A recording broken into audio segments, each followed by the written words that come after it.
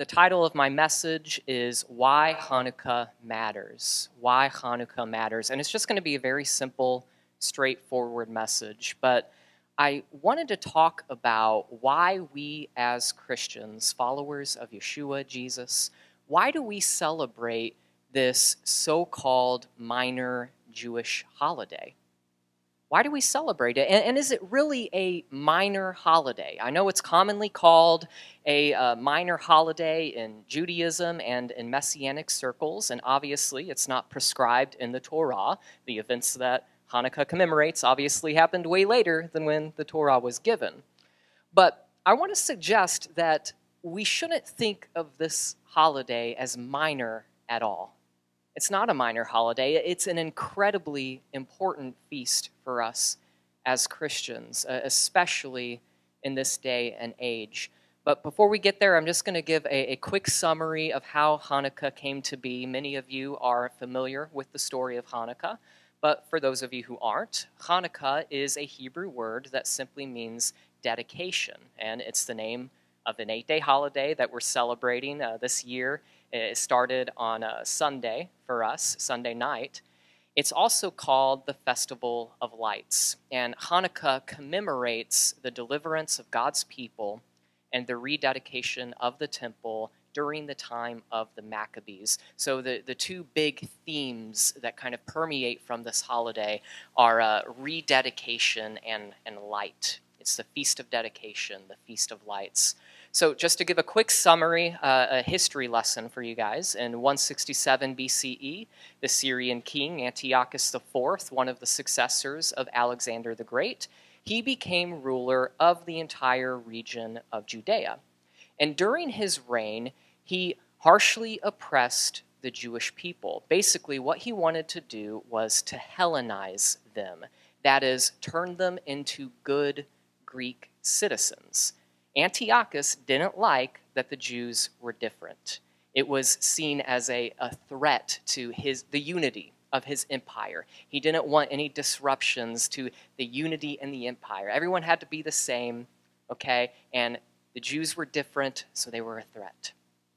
Therefore, what Antiochus did was he outlawed things like Torah study, Sabbath and festival observances, circumcision, and so forth, basically all of the things that made God's people different, holy, if you will, set apart unto God. So the Syrian Greeks, they began oppressing the Jews. 2 Maccabees goes on to tell us that they desecrated the temple in Jerusalem and they converted it into a temple for Zeus. What they did was they would have drinking parties and orgies with prostitutes in the temple. There's one story of Jewish women being arrested and thrown from the top of the city wall because they had their sons circumcised in accordance with the commandment. There's another story of Jews literally being burned alive because they were caught keeping the Sabbath. So this was not a good time for the Jewish people. The Syrian Greek rulers wanted the Jews to abandon their faith, at least certain aspects of their faith. They wanted to abandon their faith in the God of Israel and to fully conform to Greek culture. Now, at this time, many of the Jews did Hellenize, and they did turn away from their faith. But there were a faithful few who said, no, we aren't going to compromise. And so there were these tensions that were building up, and then they soon exploded into a full-blown revolt. Like I said, the Syrian Greeks, they did not tolerate any semblance of Jewishness, any semblance of holiness. The Jews were forced to be Greek or die. Eventually, Greek armies started going from town to town to force the Jews to eat pork and to worship idols. And then finally, a priestly family led by Mattathias and his son Judah Maccabee, they formed a small army and revolted against the pagan armies. The fighting between the small Jewish army and the Syrian Greeks lasted for about 3 years until the Jewish army miraculously forced the Syrian Greeks out of the region and regained Jerusalem and the temple. After they won the war, they started the process of cleansing the temple and rededicating it to the Lord. And that dedication ceremony lasted about 8 days, hence the 8 days of Hanukkah. This is what it says in 1 Maccabees 5, starting in verse 56. It says, "So they celebrated the dedication of the altar for 8 days and joyfully offered burnt offerings. They offered a sacrifice of well-being and a thanksgiving offering. Then Judas and his brothers and all the assembly of Israel determined that every year at that season the days of dedication of the altar should be observed with joy and gladness for 8 days, beginning with the 25th day of the month of Kislev." All right, so that's pretty much the story of Hanukkah. That's why we celebrate, and that's what we remember every year as we celebrate this feast day. It's an amazing story of a people remaining dedicated, devoted to God despite extreme opposition. It also fits many other biblical patterns and themes of God's people basically having no hope at all, and then yet God divinely intervening, miraculously delivering them when they should have been wiped out. But why should we as Christians care about Hanukkah? How is Hanukkah meaningful to us as believers, followers of Yeshua? Well, the answer to that question is multifaceted. I'm just going to give a summary of a few of the many reasons. First of all, without Hanukkah, as it's already been mentioned by a couple other speakers, without Hanukkah, none of us would even be here. Had Antiochus been successful in eradicating Judaism, there would literally be no Israel for the Jewish Messiah to be born into. In other words, there could never have even been a Christianity without a Judaism. So that alone, in my opinion, is reason enough to celebrate Hanukkah. Thank God for Judaism. Thank God that he preserved this people, that the Messiah, that he delivered them, that the Messiah would come forth from this people so that we can be delivered as well from sin and death. And this is especially important for us to remember in this day and age, like I said. It's especially important for us to remember in this day and age because there's a rise of anti-Semitism. Just recently, there was an attack on a kosher deli in Jersey City, a member of the Black Hebrew Israelite movement, which if you don't know what that is, it's basically a racist and anti-Semitic cult. They believe that the Jewish people are not the real Jews, they're imposters, and that they're the true Jews. And so they have very anti-Semitic beliefs, and as we see, some people that are motivated by these beliefs take action based on those beliefs. And so one of these members of this cult murdered 3 Jews in cold blood. This was just about a month ago.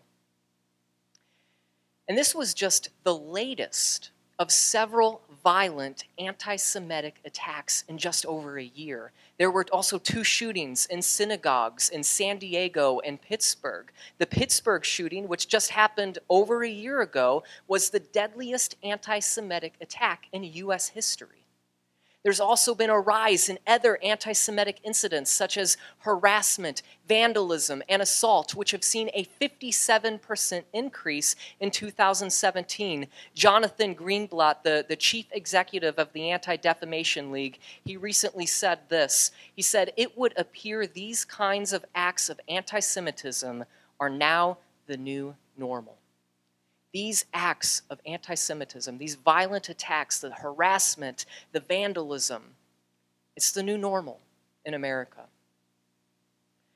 Now, don't even get me started on how even some of our congressional representatives in the U.S. are expressing anti-Semitic ideas and sentiments. A major political party in the U.S., which used to be very strongly pro-Israel, is increasingly turning against Israel. But what's most disturbing, more disturbing than all of that, all the horrible things in the world, are the so-called Christians, professing Christians, who run popular YouTube channels, who write books and so forth, bashing the Jews as being evil, as controlling the media and the government. Listen to what this wackadoo, best-selling so-called Christian author, Tex Mars, writes. He writes this in his recent book. He says, "Of all the diseased schools of racial supremacism, I am convinced that the Jewish specimen is the most evil and most threatening to the lives, bodies, and eternal destinies of mankind. Zionism has existed as a satanic ideological force in opposition to all things good and even to life itself for 3,000 years. The ultimate goal of the Jews is the annihilation of almost every Gentile man, woman, and child, and the establishment of a satanic Jewish-led global dictatorship." It's from his book, Blood Covenant with Destiny. Now that is some straight-up Nazi propaganda right there. And it's from a professing Christian spewing this garbage. He's a best-selling author, and there's hundreds of thousands of people online that believe this garbage. I've even seen so-called messianics on the fringes of our movement who are very anti-Semitic. They express anti-Semitic beliefs. How many of you have ever heard of the serpent seed doctrine? You've heard of the serpent seed doctrine? For those of you who don't know, it's this evil false doctrine that basically Eve had sex with Satan in the garden, and that's how Cain was born. So Cain is literally a child of Satan, and that's where the Jews come from. There is an anti-Semitic teacher, a messianic quote-unquote teacher on YouTube who teaches this. Let me just say that anyone who harbors anti-Semitism or any other kind of racism or hatred in their hearts, they are not a follower of Messiah. They may claim to be, but they are not. They will go to hell unless they repent. And if you think that's harsh, take it up with the scriptures. 1 John 3:15 says that anyone who hates a brother or sister is a murderer, and a murderer has no eternal life residing in him. Hatred and racism and bigotry is completely incompatible with being a disciple of Yeshua. This anti-Semitic spirit rising up in our world today is contrary to Messiah's kingdom, which is made up of people from every tribe, every nation, including the Jewish nation. We're called to pray for this very kingdom to come. That's the prayer that our Messiah, our Jewish king, taught us to pray. Thy kingdom come. Who makes up the kingdom? Every tribe, every nation. Anti-Semitism is contrary to the New Testament. Yeshua said salvation is from the Jews in John 4:22. Paul said that the Jews are still loved by God in Romans 11:28, despite the fact that many of them rejected the gospel. He said they're still loved by God. He says in Romans 9 that God's divine promises are still theirs. He hasn't taken them away. God's divine promises are still Israel's. Anti-Semitism is against the very heart of our Jewish Messiah and King. So Hanukkah matters to us as Christians because it reminds us of the evils of anti-Semitism and how we are called to sound the alarm and stand against this evil in our day. Hanukkah inspires us to pray and to weep for the Jewish people, that they would come to know their Messiah, that they would come to receive salvation. Hanukkah connects us as Christians back to the Jewish roots of our Christian faith. Our faith is based on the Jewish scriptures and a Jewish Messiah and Jewish apostles. And speaking of our Jewish Messiah, let's talk about another reason Hanukkah matters to us. Hanukkah was important to Yeshua, Jesus. He celebrated it, as we know. There's a brief mention of it in the Gospel of John.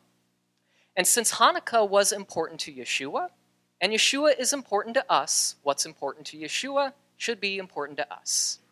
How many of you do things simply because it's important to your spouse or kids? Right? My wife loves quality time. That is her love language. And that's not something I naturally think about, scheduling that quality time. But I do it because it's something that is very important to her. I go out of my way to make that time, that intentional time with her, because it's important to her. And obviously, when I do spend that intentional time with her, I'm really glad I did. It's a blessing. It's a benefit to me. It's the same thing with Hanukkah. This principle can obviously be extended to anything else in God's Word. And this is something I think Hanukkah teaches us. This principle that what is important to God should be important to us. We got to ask ourselves, what is important to God? Because what's important to Him should be important to you. We are created to love Him. Our lives are not our own. We're not our own gods. As Ryan and Dina were just saying, this idea, this beast system is this idea that you are your own God, the 666 idea. We are not our own gods. We are created to love God. We are created to be a son and daughter of our Father in heaven, to serve Him, to fear Him. I was listening to a sermon by Francis Chan, and he was just talking about his experience being a Christian minister and being involved in this Christian culture for many years. If you know Francis Chan, he's a popular Christian minister. Well, he was talking about his experience today versus his experience 20 years ago. And he talked about how it seems that it used to be the scriptures were much more revered 20 years ago than they are now, just in his experience. He says it seems like there was just more reverence for the scriptures 20 years ago. It seems like there was more of a reverence and a fear of the Lord 20 years ago than there is now. Nowadays, Christians, we're just inclined to dismiss whatever we think hurts our feelings or is inconvenient in God's Word. We like all the good stuff, and we like hearing that God is loving and He's merciful, and all of that stuff is great, and it is great. I, for one, am very thankful for God's mercy on my life. But we don't like some other parts of Scripture. I'm talking generally. Many of us don't like to believe that God is a righteous judge, that He is utterly holy, that we will be judged for how we lived. We don't like structuring our lives around God's holy standard and His guidelines. We want to do what we want to do. And it's easy to do. We justify ourselves. This is a human problem. We justify ourselves. I do it all the time. There's a band that I've been obsessed with. They're like an instrumental indie math rock band with this. It doesn't matter. Anyway, I really like this band. And I found out that they were playing in Charlotte coming up here pretty soon. So obviously I got really excited. I'm like, yes, I get to go see this band. I get to come see their show.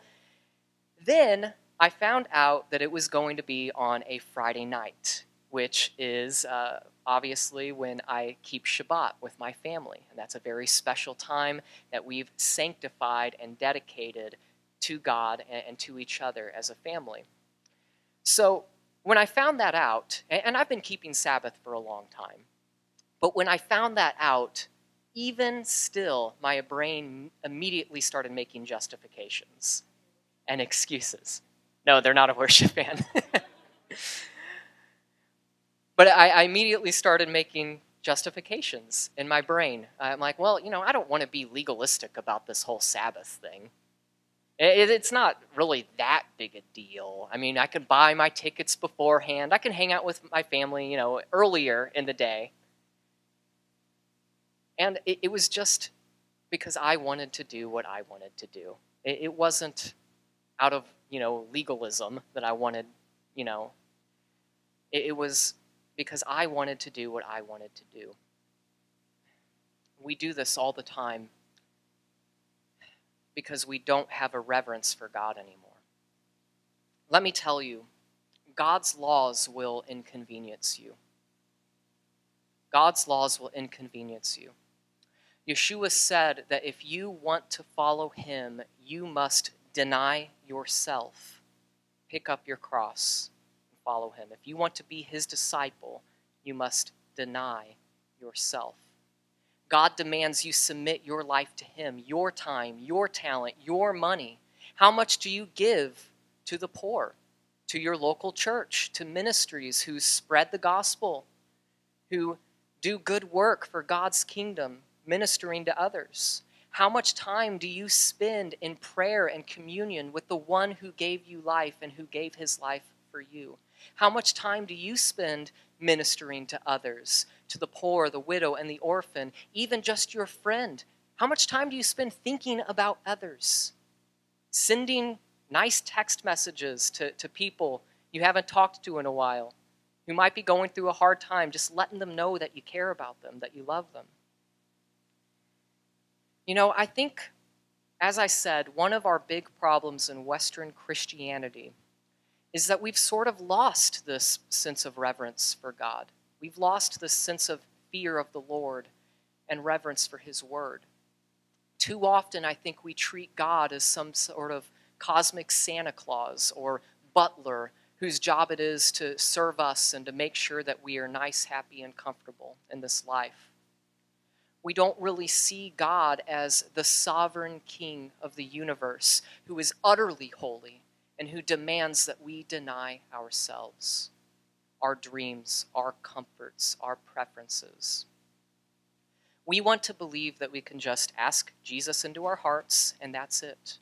Of course, you know, we'll attend church on occasion, go to some neat conferences sometimes, but we won't actually deny ourselves.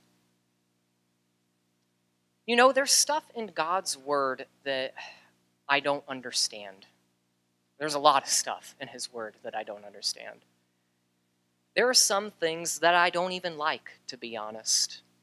I don't like that God judges the wicked. That doesn't make me feel very good. There are also things in his word that from my limited, carnal, human perspective, consider to not be that important. Why is this important? Why does God want me to do this? What's the point? I'm a 21st century American. This doesn't apply to me. And yes, there are weightier matters and lighter matters in the Torah, but the lighter matters are still important to God. Yeshua said to focus on the weightier matters without neglecting the lighter matters. There's the story in 2 Maccabees 7. A woman and her 7 sons were being arrested and they were being forced to eat pork or be tortured and killed. And of course, they all refused to be unfaithful to God. They refused to disobey his laws. And therefore, each of them were brutally tortured and murdered as Jewish martyrs. Their limbs were chopped off. They were burned alive. As each of them were being tortured and put to death for their decision to be faithful to God's commandments, they would encourage each other to stay faithful. Listen to what some of these sons said as they were being put to death by the Syrian Greeks. Listen to what they said. One son, he was about to have his hands chopped off. And he said, God gave these hands to me. God gave these hands to me, but his laws mean more to me than my hands. And I know God will give them back to me again. Another son said, I am glad to die at your hands. I am glad to die at your hands because we have the assurance that God will raise us from the dead. Talk about faithfulness to the Lord. It goes on to say that the last brother was told that if he would only forsake God, if he would only disobey God, he would be given riches and fame and authority. He would even be given a title, friend of the king, if he would just forsake God. Otherwise, he would be tortured and killed. Those were his options. Do you want to be a friend of the king, or do you want to be tortured and killed for the sake of your God? He still chose death, and thereby choosing to be a friend to the true king of the universe. Too many believers today are ready to give up on God the moment someone simply challenges them online. You really believe marriage is between one man and one woman? What is this, 2008? Because, of course, Barack Obama even affirmed traditional marriage, biblical marriage in 2008. You really believe that men are in fact men and women are in fact women? What is this, 2015? You're such a hateful bigot. And then we're like, well, I don't want people to think I'm not nice. I don't want to offend anyone. Maybe I just won't mention any of those parts of God's word. Maybe I just won't openly affirm God's holiness in those ways. Just like in the time of the Maccabees, the world is demanding that we Hellenize. The world is demanding that we Hellenize. The world demands that we stop taking God so seriously. Of course, we can have our little religion as long as we don't make other people uncomfortable by the truth that we affirm from God's word. Are you willing to deny yourself? Are you willing to deny yourself to follow Messiah? Because unless you are willing to give up your life for him, your dreams, your comforts, your desire to be accepted, your desire to not feel insecure and rejected, unless you are willing to give up your life for him, you can't be his disciple. He said, if anyone would come after me, they must deny themselves.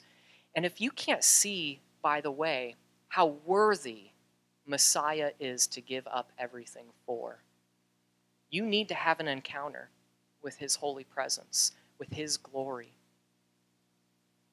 The Jewish martyrs in 2 Maccabees 7, they understood how God is worth giving up everything for, and they lived and they died in light of that truth, that eternity with God is worth more than anything that this world has to offer us. So Hanukkah matters because it's important to Messiah. And since Messiah is important to us, what is important to him ought to be important to us. Another reason Hanukkah matters is that it's all about Messiah. It's all about Messiah. Yeshua fulfills the feast days, right? This is Messianic Theology 101. Yeshua fulfills the feast days. That is, he embodies them to their fullest extent, the meaning of the feast days, in his life and his teachings. But wait, someone might say, Hanukkah isn't a festival in the Torah. True, but the scriptures still teach that Yeshua embodies the message and the meaning of Hanukkah along with the other festivals. For instance, in John 10, it says that Yeshua went to Jerusalem for the Feast of Dedication. He pilgrimaged to Jerusalem for this festival. Now, John didn't mention this for zero reason. This wasn't just a neat little side note as a historical record. John is conveying a theological message here. Just as God delivered Israel in the time of the Maccabees, the scripture teaches that Yeshua is our ultimate deliverer. That as God delivered them, Yeshua delivers us from the oppression of sin and death. Also, Hanukkah commemorates the consecration of the temple. In this passage, John 10, Yeshua goes on to say that he is consecrated, alluding to himself as the ultimate temple of God. So Yeshua fulfills the purpose of the temple, which is to unite heaven and earth. It's to bring God's presence down, to dwell among us. Through Messiah, of course, we also become extensions of this temple, bringing the light and the love of God to the whole world. And I'm going to be talking a little bit more about that on Sunday. But Yeshua fulfills the purpose of the temple.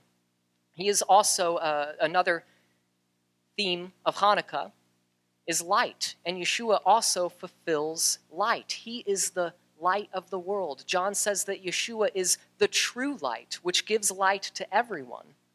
We are also called to be a light. So the meaning of Hanukkah is reflected in the person and work of Yeshua the Messiah. It's also reflected in his teachings. Look at what it says in 1 Maccabees chapter 3. 1 Maccabees chapter 3, starting in verse 42, it says, Judah and his brothers saw that the situation was becoming increasingly difficult as the military forces were encamped in their territory.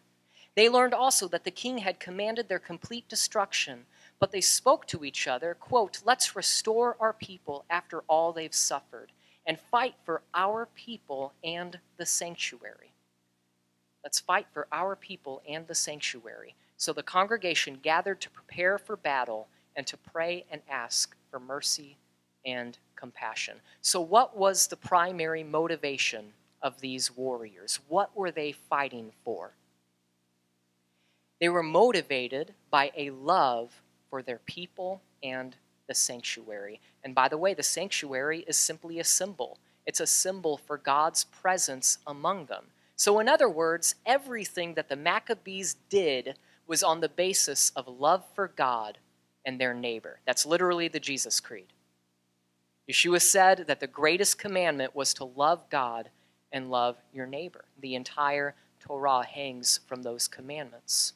So Yeshua's teaching here, it embodies the spirit behind this story, that true Torah observance, everything that we do, every way that we live our life, it must be on the basis of love for God and love for our neighbor. And that's something that we can take home with us. You ought to ask yourself, am I motivated by love for God and love for my neighbor? Is that my motivation? And I say that because there are a lot of people, I think, who keep Torah, quote unquote, not out of love, but because they just want to appear religious before men. That's not the calling of Messiah. He didn't call us to worthless religion. He didn't call us to just making a show out of what we do to be seen before men, going through the motions. He called us to a pure and undefiled religion, as James calls it, to visiting the widow and the orphan, keeping oneself unstained from the world. Yeshua said that our good works ought to testify of God's goodness so that others would give glory to him. Our works testify of God's goodness so that others would give glory to him. Torah observance is not meant to be a way for us to act religious for our own glory.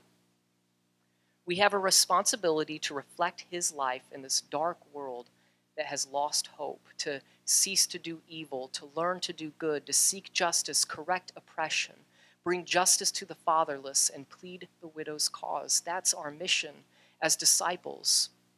We are called to lay down our lives for our neighbor. The Maccabees, they were called upon to lay down their lives for the sake of God's glory and for their neighbors.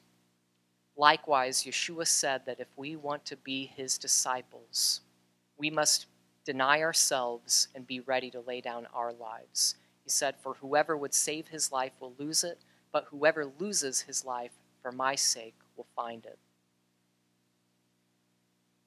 Another way Yeshua's teachings fulfill the Hanukkah story is in his call to be radically countercultural. Yeshua calls us to be radically countercultural, and this embodies the Hanukkah story. The faithful believers during the time of Maccabees, they didn't care what the culture said. They held to biblical values. They stayed faithful to the Lord in spite of all opposition. In the same way, Yeshua calls us to stop caring about what the world thinks of us, to stop being led by our desire to be accepted, to stop being led by our insecurities and wanting to be liked. The Sermon on the Mount is the most countercultural sermon ever given.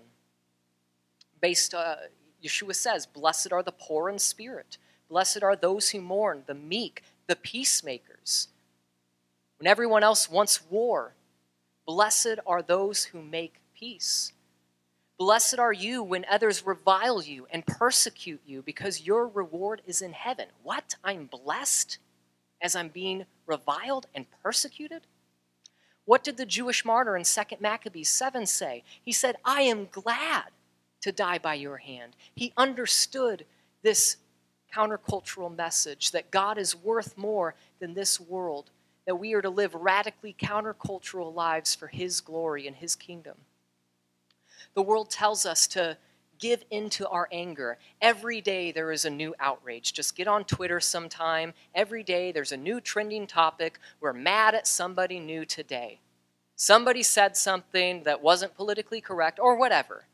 Someone did something. We're all supposed to be mad, cancel culture, all of that. The world wants us outraged 24/7. Yeshua, in his Sermon on the Mount, he compared anger to murder. He taught us not to insult or degrade one another. That when we give into our anger, when we live in that, we are worthy of judgment. The world dehumanizes people. The world reduces women and men to sexual objects. Yeshua calls us to sexual purity. He calls us to elevate others, that people are not objects to be used for our own gratification, but that we are to love our neighbor as ourselves. The world diminishes the value of marriage. Yeshua tells us to stay committed in our marriage, that marriage is worth fighting for, that it's worth keeping together. The world says we ought to hate our enemies. We're seeing a lot of this in the political climate in America today. Constantly have to be mad. We have to hate our enemies. We have to hate those who disagree with us politically, according to the world. Yeshua says to love your enemies. You can't get much more countercultural than that. And we can go on and on. One more way that Yeshua's teachings fulfill the meaning of Hanukkah is in his emphasis on repentance. After fighting many battles, the Maccabees, they found themselves in an impossible situation. The king commanded the complete destruction of the Jewish people, and the pagan armies were camped out all around them. So what did they do? What did the Jewish people do in this moment? They prayed, they repented, and they petitioned God. This is what it says in 1 Maccabees 3:47. It says, in deep mourning, they fasted all that day, put on sackcloth, threw ashes on their heads, and tore their clothes.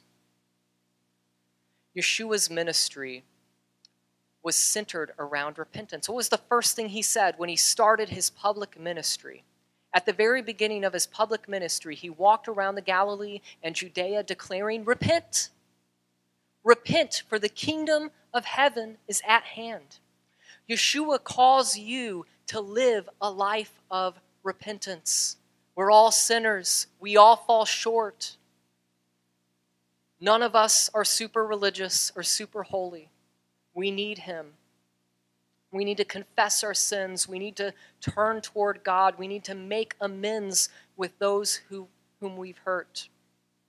He calls us to stop living by our own standard, by our own desires, and submit to his standard. He says, not our will, but his be done. That's what Yeshua prayed, and that is what we need to pray, that it's his will that is to be done in our lives. The central message of the entire Bible is that we turn from our own way and that we follow God wholeheartedly. That is the basis of the new covenant established in Yeshua, that our sins would be forgiven, our iniquities would be forgiven, and that God would write the Torah on our hearts so that we would walk as a new people, as a new creation who loves him and who serves him wholeheartedly. Through Yeshua, we can be forgiven of our sins, and we can be given a new heart that yearns to obey God, that yearns to walk in holiness, that yearns to bring him glory. But it starts with realizing that we're not there yet. It starts with realizing that we are sinners, that we've messed up, that we need to repent. And so that's where I want to encourage you guys to start. I know we're already in the middle of Hanukkah, but if you haven't fully submitted to Messiah, or if you've fallen away, I want to encourage you guys, don't let this weekend go by without going to him, without confessing your sins, without rededicating your life to him. That's what this season is all about. It's rededication. I don't want you to miss out on this opportunity, what the Lord is speaking to us through this holiday that we celebrate. Don't leave this conference this weekend without doing some introspection, without searching your heart, without asking the Lord, God, is there anything in my life that is holding me back, that's offensive to you? Lord, open my eyes to those things. God, am I not serving you fully in this area or any area? Open my eyes, Lord. Help me to see these things.